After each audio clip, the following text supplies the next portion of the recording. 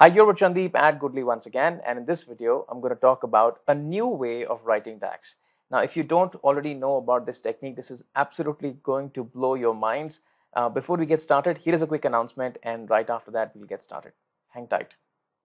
Alright, quick interruption in the video. Later this month, I am actually going to be doing a live training session on Power BI, and we're going to be focusing on the hard parts of Power BI. We're going to be focusing on Power Query, data modeling, and DAX. If you've recently started with Power BI and you have struggled to learn data modeling, Power Query, and DAX in a structured way, and you need my help, you've watched the videos, you've liked the way that I teach, and you'd like to enroll for the session, this is going to be a great learning opportunity. Note that this is going to be a live training session, and if you're the type of person who would like to sit along with the trainer and you'd like to get your doubts sorted, get your doubts clarified as you move along in the training, get some assignments right after the training session, it's going to be a phenomenal learning opportunity. Now, just two more things. There is definitely going to be a last date for the training because we are starting later this month. So check that out. And also, there are 15 seats available, and of which 5 seats have been filled up. So in case you want a spot for yourself, do not wait and just fix up a spot for yourself. That's all about it. And we'll just get started with this video. Alright, I'm in Power BI, and that's where I have a few tables loaded: sales table, products table, the customers table, and a standard calendar table. Now the data model is pretty standard, like a one-to-many relationship. There is nothing too complicated. Let's just try to write a simple DAX statement wherein I'm trying to build some filters right inside my calculate function. And I'm just going to use a very standard way of writing DAX that most of you are very familiar with. So I've already created a blank measure, which is a sales with filter. There is nothing inside of that measure. Let's just write something. So let's just say that I'm going to write, maybe I'll say calculate. I'm trying to calculate total sales, a measure that I have already created. And I'm just trying to apply a filter for red color only. So I'm just going to say, hey, the color of the product should be equal to RED, and close that bracket, commit to the formula. That's a very standard way of writing any calculate statement. I'm sure you're aware about it. The first part of the calculate is the expression or the measure or the calculation. And the second part is the filter, right? Nothing too complicated.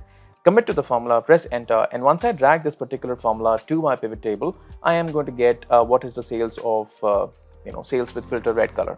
Nothing too complicated. Now, here is a new way of writing DAX. So another way of writing DAX is this. So I have said that new sales for red. It's another blank measure that I have created, but this time, I'm going to write DAX differently. Please take a look. The first thing that I do is I write total sales as a measure. Now, once I write total sales as a measure, if I just initiate a bracket after that, so if I just start the bracket right after that, it gives me options to apply filters to the particular measure. And if I happen to write just the filter, so I'll just say, hey, the product color is equals to red, this is actually going to give me the same functionality of the calculate function as if I would have written the calculate function. But there is no calculate. All that I have written is the measure and the product color equals to red. So let's just commit to this function, this formula, and drag that to our pivot table, and let's just see, do we get the same results or not? And yes, we do get the same results. Now, I tried to take this approach a little further and try to experiment with it. And let's just take out a few experiments, carry out a few experiments, and let's just see if this works fine or not. So let's just maybe declare a variable here. So I'm just going to say red filter, and I'm just going to maybe say that I am trying to filter the products. Let's just say all products and the color here. And I am just trying to maybe get this particular product color equals to red. So what I have done is I have actually created a variable. In the variable, I have a table that is getting loaded, but the color that is getting loaded in that particular table is only the red color, right? Now, let's just say that I just do the return here. And instead of writing the explicit filter, I am actually linking it back to the variable. So again, a bracket, because you can see that I would not be able to kind of use that variable if I don't start the bracket. So I have to start the bracket, of course. And once I start the bracket, it gives me the options of declaring filters that I would like to declare. So I'm just going to say red and close that bracket, commit to the formula, press enter, and it still is going to give me the same answer. Now let's just go explore this a little more further. So I'm just going to say that as of now, I'm able to apply one filter. Am I going to apply, let's say, 2 filters? Is this going to work with 2 filters or not? So if I just put a comma here, it just gives me the option of writing more filters, just like the calculate function. So let's just say that I'm just trying to write same period last year of the calendar date. This time it's going to give me the sales of definitely the product red but not for the current year, for the last year. Let's just format this particular measure and let's just proceed. All right, so total sales in the bracket, two filters, one is for the red color and then is for the same period last year. Commit to the formula, press enter, and what we get now is the sales of the same period last year. Let's just try to validate that. So for the red filter, for the red color, current year is 205, and if I take a look at last year for July, it is 362, and that's the number that we get it right here.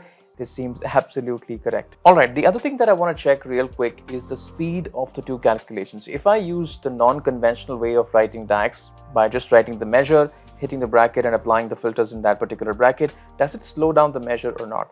So what I'm going to do is, first of all, I have created two measures. One is the conventional measure with the calculate function. So that is my measure, which is sales with filter, which is where I'm saying that calculate my total sales for the product colored red. And I'm also going to maybe apply the same period last year as I have done in the other measure of the calendar date, close that, commit to that formula. So both my formulas are giving me the same output. Let's just try to test out that do these measures slow down in speed, or is there any performance impact of writing the DAX in another way? So what I'm going to do is I'm going to make two pivot tables. So real quick, and in the first pivot table, I am going to have sales with filter, cancel out this particular measure. In the second pivot table, I'm actually going to have the new way of writing DAX, which is the function and the filters, the formula and the filters.